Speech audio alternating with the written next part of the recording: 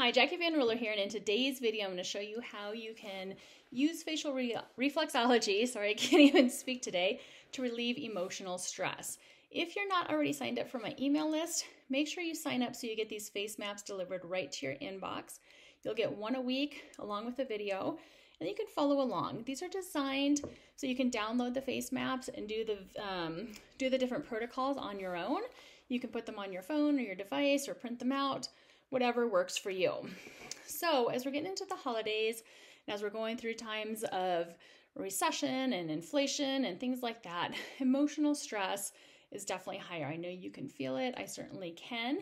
And so I want to show you some quick ways that you can turn that stress into better feeling chemicals within your body. So when we're stressed, our body secretes cortisol, and cortisol takes a huge hit on your body. It makes you think not very clearly, so it makes you unfocused and unmotivated, and it makes it harder to make decisions because you can't think clearly. You might be ruminating on your thoughts, stuck in worry and fear and anxiety. Oh, excuse me. But instead of falling to those things, we can actually relieve that stress by working specifically on our forehead. So the forehead represents every organ of your body, but it also represents your brain and nervous system. And it's your brain that triggers that release of cortisol from your adrenal glands. And then it's also where all of the chemicals are either produced or where they end up. So for instance, serotonin is actually made within your gut, but it travels up the vagus nerve into your brain to produce feelings of calmness and contentedness and happiness. So we're going to start right in this area. And the reason I like to start right in the center and the upper part is because this causes energy to rise. And so this is an area that I want to work first instead of last. So this area also has to do with the lower digestive tract and the bladder. And the bladder holds stuck emotions in your body. So as we're working the bladder, we're also helping to improve the release of those emotions. Notice that when you're in a state of stress, that you probably have to go to the bathroom a lot. That's because that triggers when you're in a state of stress, it triggers your bladder to release urine because you don't want to be running or fighting in a state when your bladder is full. Next, we're going to move over to the kidneys, which is going to be right above the corners of your mouth and all the way close to the hairline. The kidneys hold the emotion of fear, and fear makes you feel stuck and stagnant. And the kidneys also nourish the brain. So fear actually makes your brain not work very well. So fear makes you stupid. You can't think clearly. You make poor decisions that you're going to regret later. And so you really want that brain to be working well, and you want to give up that emotion of fear. Notice that when you feel more fearful, things just don't work out in your lives and you feel less motivated and focused and energetic. Okay, then we're just going to work coming into the corners here. The whole forehead has to do with the lungs, and the lungs hold the emotions of sadness and grief. So as you're working this whole area, you're working the lungs, and you're releasing feelings of sadness and grief so that you can feel more happy and vibrant. Some of these neurochemicals that we want to release within our body are going to be things like serotonin and melatonin and growth hormone and DHEA and all these things that actually make you feel healthier, happier, and release things like anxiety and depression.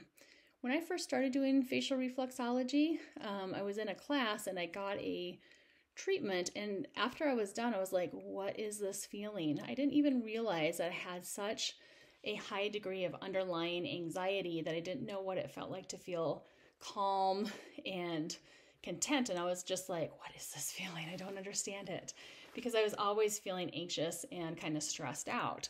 And so this is what I love about facial reflexology, is that feeling that you get after doing it.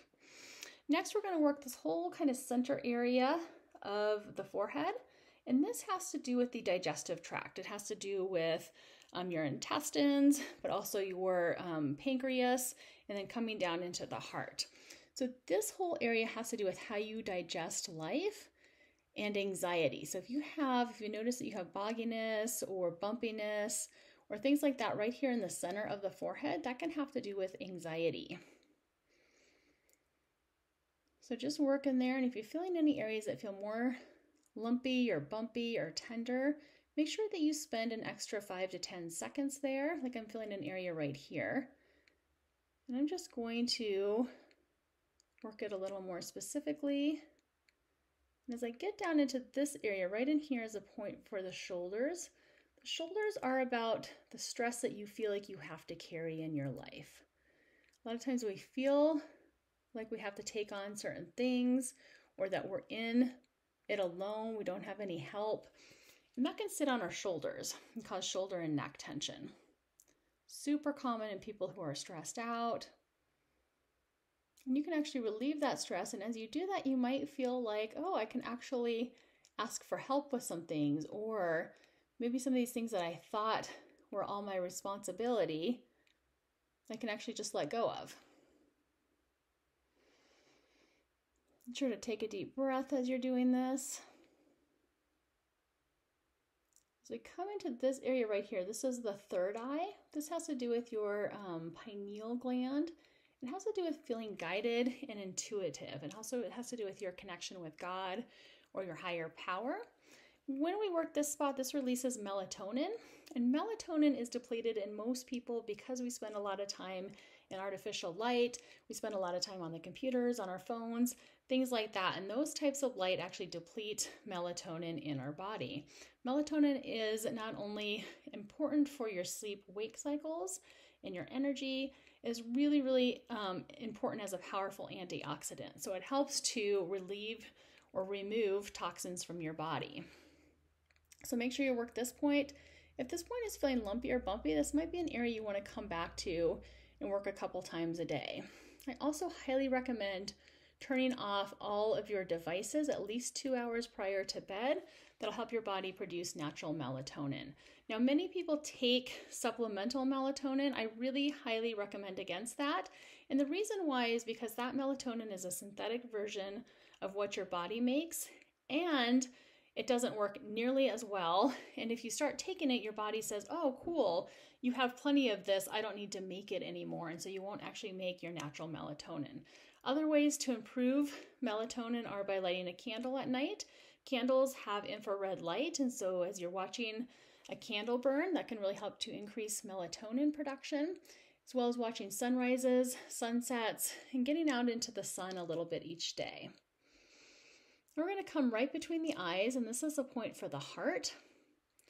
The heart is about relieving anxiety, feeling more love and connection in your life. And as we come down just a little bit further from that, we hit a point for the diaphragm and the vagus nerve. As you're working this point, you might feel that you have the desire to take a deep breath, and that's really important to help to relieve stress as well. Breathing is a great stress reliever. And this point also relaxes the vagus nerve and allows those neurochemicals that are made in your gut to travel up to your brain so that you're feeling healthier and happier. What happens when you're in stress is you get this overload of energy into your brain, which is great for a little bit because it helps you think better and more clearly. But if you continue getting this barrage of energy up to your brain, it makes your brain it's kind of chaotic. It doesn't think very easily. You get overwhelmed with thoughts. You can't shut your brain off. You get insomnia, headaches, anxiety, and then eventually that turns into depression and things like that. So we don't want that happening to you. Next area we're going to work is this area over the right brow, and this has to do with the liver and the gallbladder. The liver and the gallbladder store feelings of anger and resentment. So in general, what you want is to release your anger by setting boundaries, by speaking up when things don't go your way. But if you tend to store anger in your body, you might be somebody who's like, oh, I never feel anger, I never feel angry. That's actually not a good thing, because that means you're just storing it in your body instead of actually releasing it. You might be somebody who's a people pleaser, and that emotion there is actually more associated with things like cancers and thyroid issues and things like that.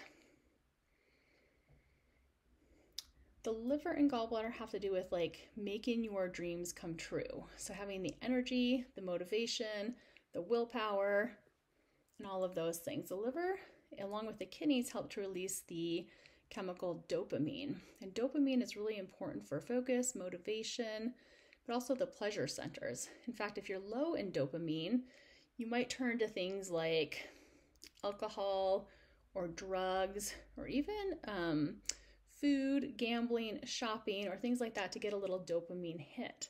However, that dopamine is not long-lasting or sustained, and so then you'll have to get into those habits again to get that next hit of dopamine. So ideally, we would just want to have a healthy working liver and kidneys, and then you'll just have that nice motivation, focus, and determination naturally. Okay, then we're going to move over to the left brow. And this area has to do with the spleen and stomach. The spleen and stomach are about how you digest life. When these are out of balance, you're going to feel worried. You might find that you are focused on certain thoughts, but you have a really hard time making a decision. So you just have thoughts ruminating around in your brain. You can't shut your brain off. Then you don't get good sleep. You might find yourself gaining weight. So as we're working this area, we're also going to be improving our metabolism, reducing the emotion of worry and anxiety. And incidentally, we have probably the worst mental health in our country that we've ever had. And this is trickling down to our children as well. And there are many ideas as to why that's happening. But this is something you can definitely do on your children. And I highly recommend that you partner up with somebody and do this on them. I'm going to be offering a new class called the Pure Energy Facial Meditation. And working the entire forehead is one of the 10 steps in that program. And it's really important for just decreasing stress and increasing those chemicals that actually make you feel healthier and happier and more motivated, and that allow you to make more money and be more successful in your life. We're going to finish up by working around our ears as always, but I'll be offering this class starting in January. There's going to be an online version as well as an couple in-person classes. So I'll be offering more information about that. Make sure you sign up for my email list to get on the to be first in the know for that. So you can sign up or attend an information class if that's something you're interested in. But I'm really focused on bringing this out to the world because I can see the miracles that have happened in my clients. In fact, just this week, I had 3 clients that experienced pretty incredible transformations from just this 30-minute session. One of them had a huge migraine and was also having some nausea and vomiting. She had never had a migraine before, so it was kind of an odd thing for her. So I said, well, let me come over and just work on you. By the time we were done, 30 minutes later, migraine was gone. Nausea and vomiting was gone. She felt fine, worked the next day, and has felt fine ever since. Another client was having some heart palpitations. He was having about 7 to 8 an hour during the time that I saw him. And so I said, well, let's get you in for a treatment.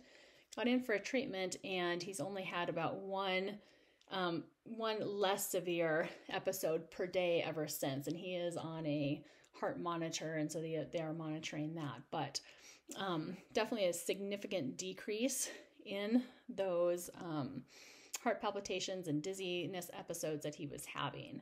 Another client was just having, she had just fallen.